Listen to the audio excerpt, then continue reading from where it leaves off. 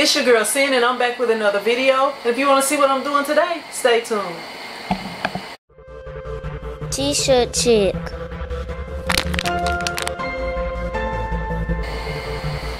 Alright, squad.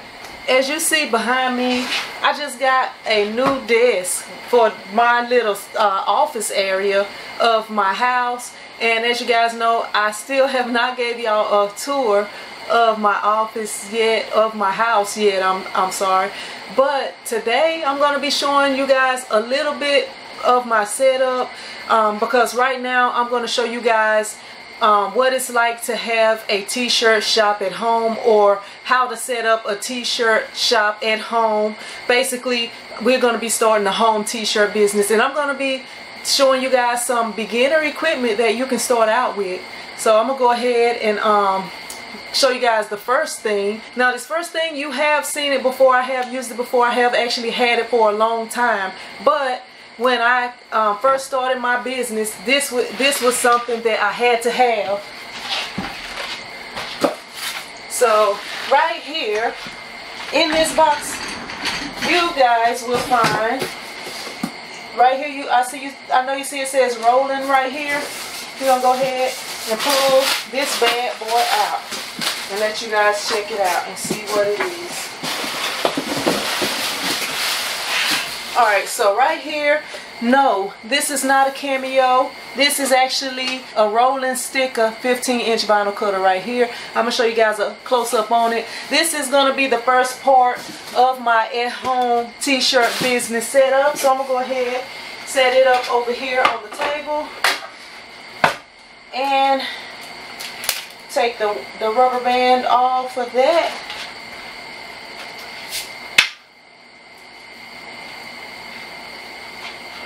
Go ahead, plug this in right here and drop this cord down behind here so that I can plug it in.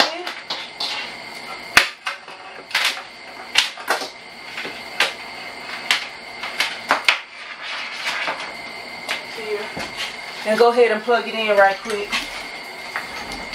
Alright, we got this bad boy set up right here. So as you see, and this desk right here, I'm going to let you guys check that out also. But this desk is actually just a little simple desk from Amazon.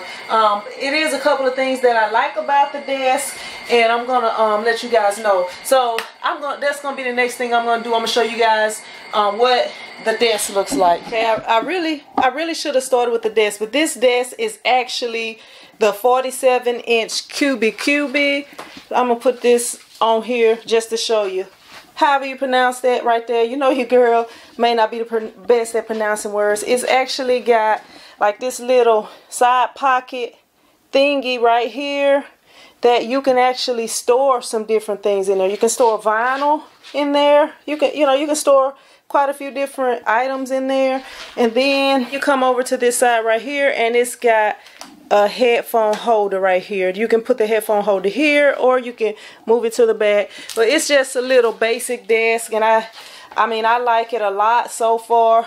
I just wanted to let you guys check that out. And it's 47 inches, just to give you guys kind of a perspective of about the size of space that I'm working with. And another piece that I want to show you guys along with this table right here is my chair.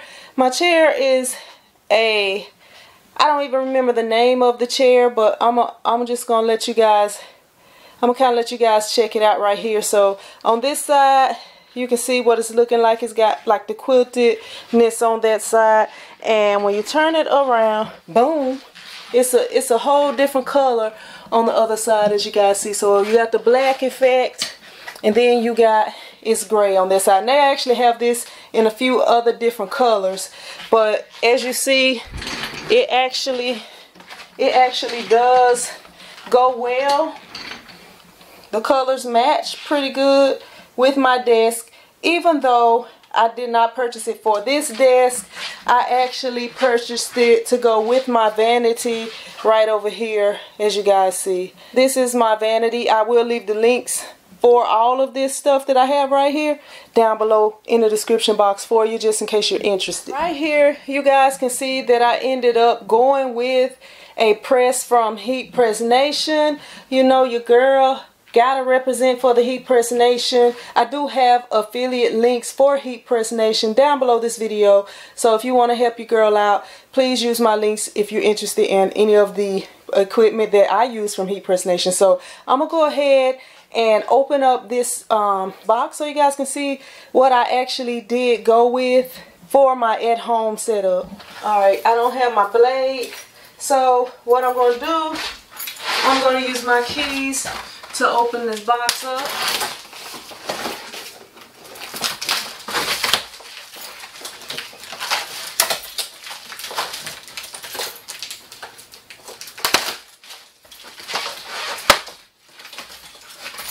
It's a whole lot easier when you got that blade though. It's a whole lot easier.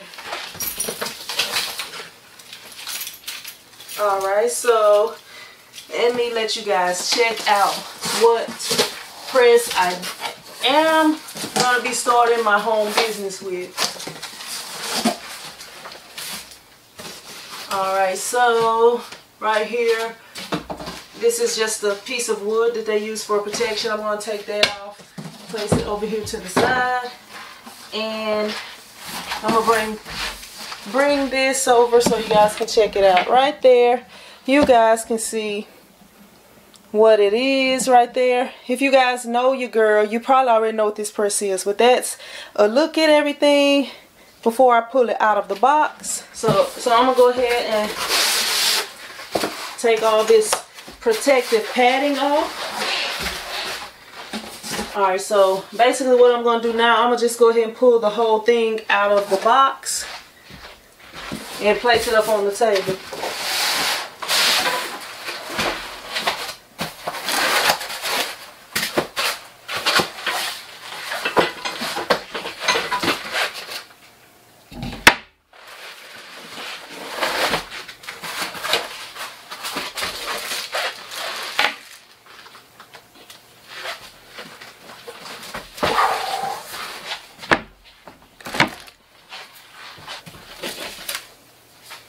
Alright, this thing is a little bit dusty. I might have to get that shop vac. Let y'all check it out. As you guys see, it does have like a little mark right here on it, and this right here, this looks like it's a little bit worn, but right over here, that's a little bit dusty right there, but your girl gonna take care of all of that. But this is a refurbished press, which is one good way that you can get the heat press that you want and save money on it. Heat Press Nation still does cover it, you know, if you have any issues or whatever, even though it's refurbished. But you know, I wanted, because I do already have 2 heat presses at my shop, I just wanted a home setup, and this is the 15 by 15 because I did not have a lot of space and I did not want to, you know, take up all the little space that I do have. So basically right here I have the 15 by 15, and one reason I went with this press is because of the space saving abilities and the space saving feature. If you guys been watching my videos, you know that this is a pull out drawer press. It's actually the auto open pull out drawer press. So I'm gonna go ahead, cut these little tabs off and set everything up and let you guys check it out. Managed to find some scissors.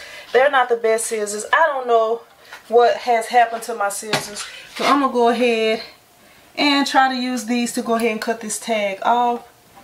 Hopefully it'll do it, because these are some like zigzag shaped scissors. Okay, that's the tab right there. Alright, so we'll lift it up. Alright, come on now. I don't know. Your girl gonna have to clean this press up a little bit. I know it's refurbished and all, but right there it's got a little dot on it. Then it's got a little dot up there, so I don't know exactly what that is. I'm gonna have to get a rag to clean that off. This is the pull-out drawer right here, as you see. It's got the pull-out function on it and the auto open. So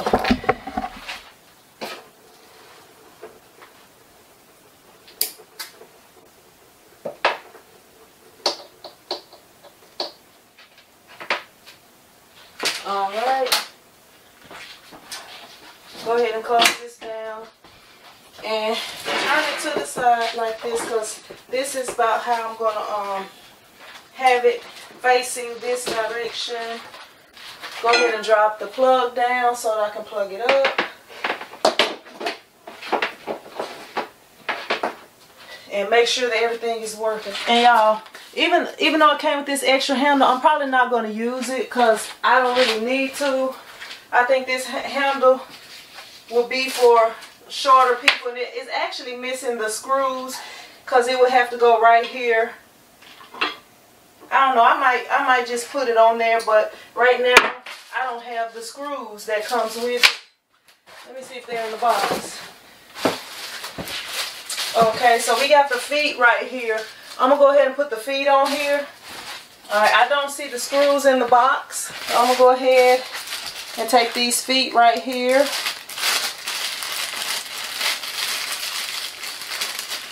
And put them on the press so that it won't scratch up my new desk.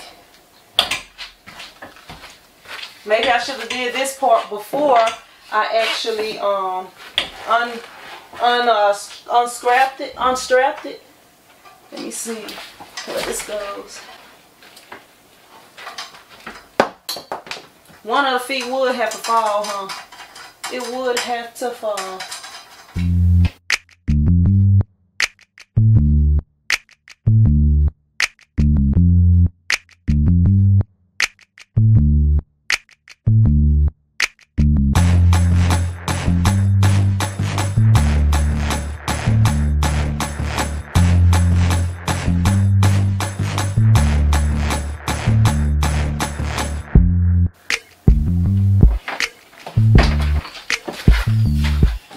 As you guys see, the screws are actually on this side, so you have the option of putting this on the right side or you can put it on the left side. So they just had it right there. Alright, so I'm gonna go ahead and plug the heat press in right quick. Alright, flip the power switch on, and it is counting up. So we're ready to print our first shirt. But this is basically my setup right here. As you guys see, let me move all this stuff off and I'm gonna let you guys get a good look at it. So here's what my home setup is looking like, from the vinyl cutter to my laptop all the way to the heat press. And just to show you guys how little space this equipment takes up, I'm gonna let you guys check it out. Like right here, all I have to do is turn my cutter sideways right there, and I have enough area for my desk, for a mouse or anything else. Even my right here, as you guys see, my hard drive, I have space for external mouse right there. Pretty much, you know, space for everything that I need. And when I get ready to print shirts, all I have to do is slide that bad boy back out. You know, it's real quick and easy, and it takes up just a little space.